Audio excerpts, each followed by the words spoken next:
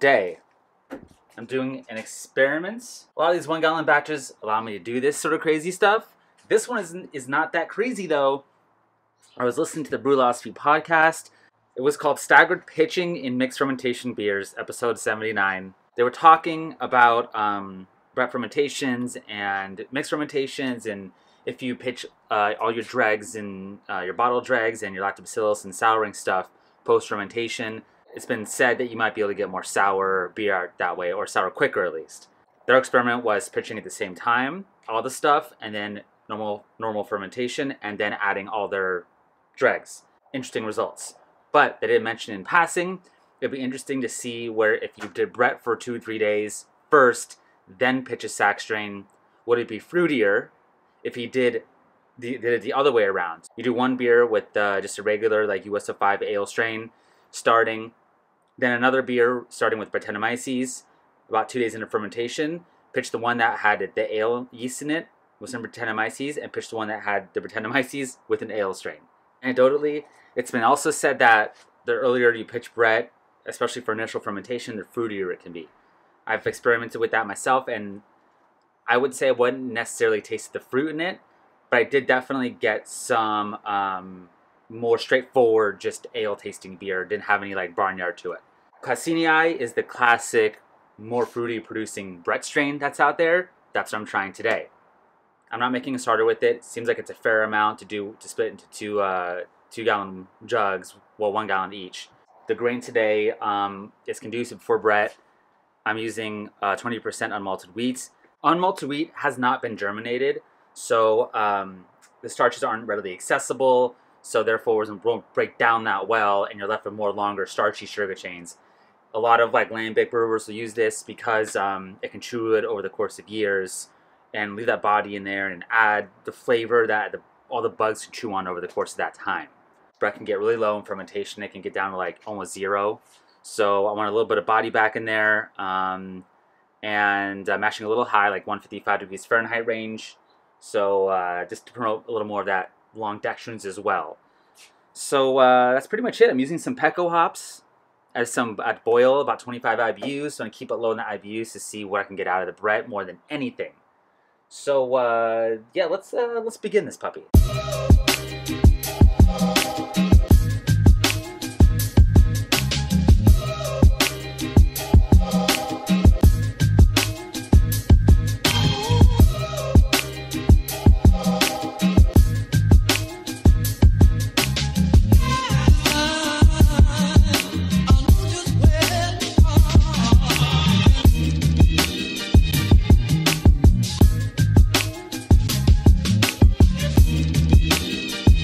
$10.40.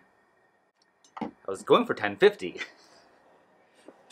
That is some bad efficiency. That's like 55%.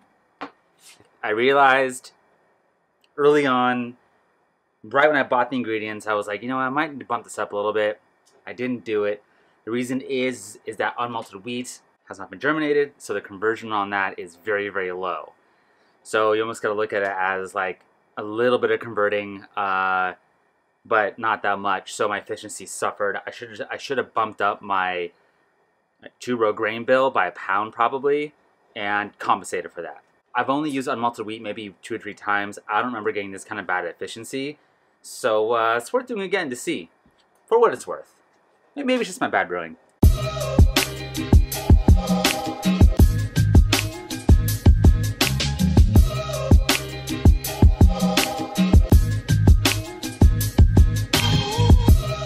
Okay, there's one. Before I move on, I'm actually going to label this as the one that's starting with a regular Saccharomyces strain. All right, I have some slurry from a beer that was very, very similar. Actually, had Pecco in it as well for about 25 IBUs. I'm going to use this slurry for both of them. First, I'm measuring out 20 milliliters of slurry. This MrMalty.com recommends. So this is sack first.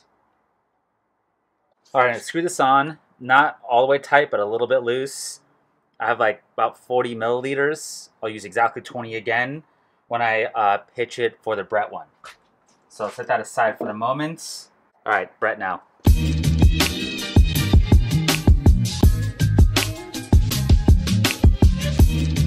Now, this is the variable where I was a little concerned about, and that is that I probably should have made a starter with this Brett.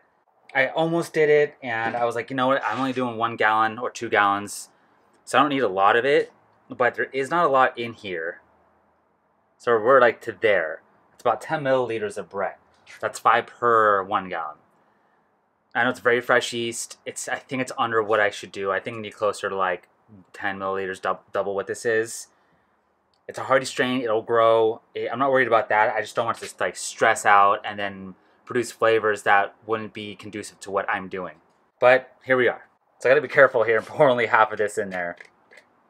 It's like a science experiment. It's like to be about half to me. That's all that's left. Yeah.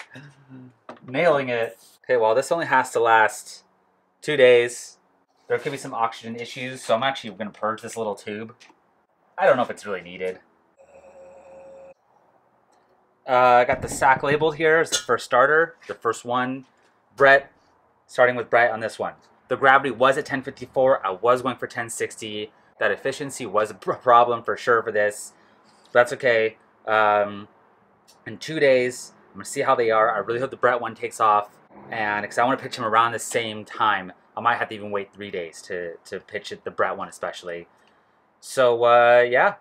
Let's go cut in a couple days from now. 3 days later. I brewed this on a Sunday. Today is a Wednesday. Wednesday evening to be exact. Here we have a fermented, well, now fermenting. This is the Brett one. It was not fermenting or showed signs of fermentation as of yesterday. Whereas the one I did with the sack strain was already pretty much done looking. And you can see all the gunk on there. I mean, it tore through it.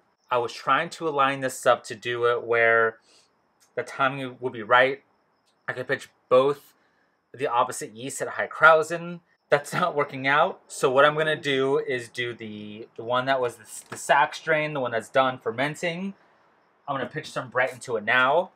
And then the one that was pitched with Brett initially, I'm going to add the rest of the yeast for that probably tomorrow. I want to wait for the Krausen to fall a little bit, wait for it to kind of finish up fermenting so I can get an idea of what each one would do with equal fermentation. But this is the Brett. So what I have left of it.